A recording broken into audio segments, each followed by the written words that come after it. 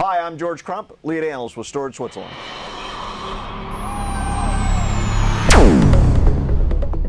We're at VMworld 2015. One of the big subjects here at VMworld is what do we do with workloads? How can we make them more mobile? Of course, most data centers are mostly VMware today, but there's things like Hyper-V on the horizon and AWS and just moving things into the cloud. So how do we make workloads more mobile?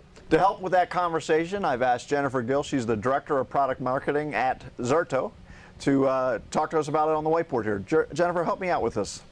Yeah, so at Zerto, with the release of 4.0 in May, we introduced support for Hyper-V and AWS because we wanted to enable exactly what you were saying, is we want to get people to have more mobility in the cloud and be able to use their infrastructure the way they want and satisfy all these different use cases.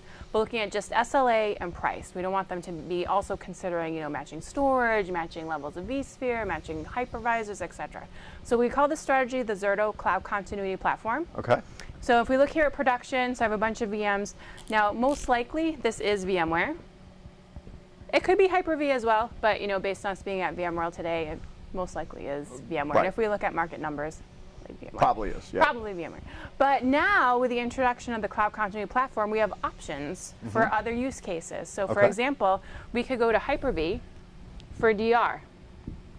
Okay. And use that as a disaster recovery site. Okay. So that's a lower cost option from the hypervisor side. Most likely customers already own Hyper-V because it's been bundled in. So now they have a real option there in terms of the hypervisor. So do I have to make any changes to my virtual machine to make this move? No, with Really? Zerto, Okay. yeah. So we have something called a virtual protection group, and it encapsulates the VMs. Okay. And with that, it makes it so you can you have that mobility. It's now portable. Okay. So you'll replicate the data to the storage at the target site. We're storage agnostic, so they can have whatever they want. Okay. And then once we build the VMs into the hypervisor, into Hyper-V, we're all set. So how about this cloud thing? Yeah, I hear that cloud's going to be big. I don't know. I hear that cloud's going to be big too. Yeah. So with Amazon, so we have a couple of use cases there as well. So DR, of course, is a use case.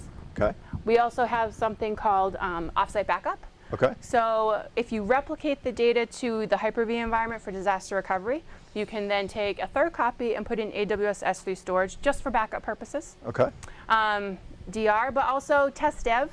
Okay. Maybe you want to use a cheaper environment. You could go to Hyper-V as well, but you do find many customers that we're talking to are looking at AWS for test dev. So that's another option there with Amazon.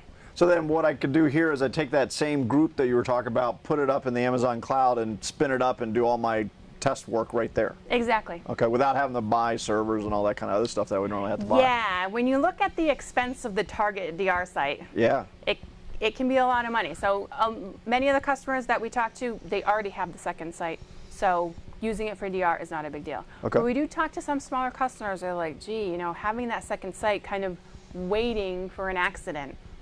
It's a big expense. So they're looking at AWS now. They've taken this huge capital cost and made it a repeatable OpEx expense that they just pay every single month. Well, plus it's very accessible too. Even if this is a remote site, making sure you could actually get to it could be a problem as well for a smaller business. Yeah, exactly. Yeah. Now you got 200 CSPs drawn down here. What's their role? Yeah, so we have over 200 cloud service providers that are part of the Zerto Cloud ecosystem. Okay. So if you want something a little bit more managed than Amazon, because Amazon's going to be all you, all the time. So with the Zerto Cloud ecosystem, you get access to experts who do disaster recovery all day long. They've probably done thousands of implementations. They've managed DR plans. So now you can do disaster recovery as a service to the cloud service providers. And now you're going to get, again, that OpEx expense. Going to be a little bit more than you're going to find in Amazon, of course. But you're going to get experts that are available to you to run that. Okay, and then that would probably be really ideal for that mid-market sort of data centers that we were just talking about that might not have a remote site with IT staff. They'll leverage these guys to do that, right? Yes, exactly. So we find a mix. In the mid-market, depending on where you land, sometimes you do find they have that small remote site where they just run 1 or 2 applications for DR. Because every business has the application that, gee, if this is not available, we're going to have some problems. Customers going to be impacted, brand, revenues, etc. So some will have that second site, but then you do have some that, hey, I just want to go to that repeatable expense. I want to have experts. I want to know that someone's going to be there to run it. and DRaaS is a great option with our cloud service providers. Okay. Now, you said I don't have to make any changes to my virtual machines or anything in that as far as infrastructure. What do I need to get to make all this work? Just basically download your software? Yeah, so the Zerto virtual replication is the product. It goes with the Zerto Cloud Continuity Platform strategy. Okay. So you will put on each ESX host a lightweight appliance. It's called a virtual replication appliance. This goes on the ESX host level. This is what does the replication. On a site level, you have something called the Zerto Virtual Manager. Okay. The one that's different is with Amazon. So we have something called a Zerto Cloud Appliance, and that's one service that has all the services that you need together that will deploy in the cloud. It's actually, it's funny. Our production install is very easy. It's, you install those two components, but with Amazon, since it's just the cloud appliance, it's even easier. How about with the cloud service providers? Pretty straightforward there too? Yep, so they'll have all the infrastructure installed on their site, and then they'll just deploy back the virtual replication appliances and the Zerto Virtual Manager.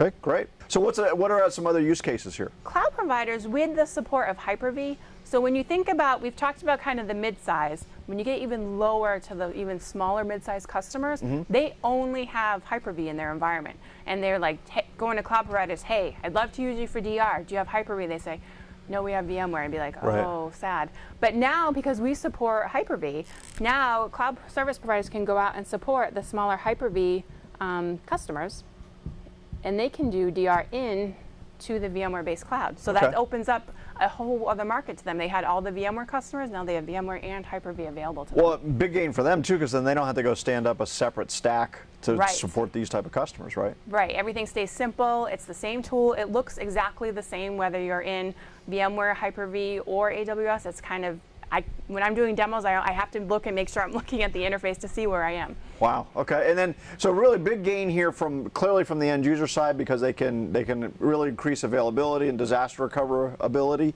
and then also really from these guys that want to be cloud service providers too, right? Yeah. Absolutely. I think the mobility for the enterprise customer is really what's key, because if you think about, gee, I'd love to run an application in Amazon for like a week. Right. And to do that would be a month of work. Sure. And they're like, forget it. I'm not going to do that. Yeah. Now it's point, replicate, run it there for a little while. Yeah. Try it out. Makes it a piece of cake. Yes, exactly. All right. So there you have it. Workload mobility is no longer this difficult ordeal that you have to go through. It's relatively simple. You can move to a variety of targets, be it Hyper-V deployment, the Amazon cloud, or even cloud service providers. So something that's worth looking into. I'm George Crump, lead analyst with Storage Switzerland. Thank you for joining us today.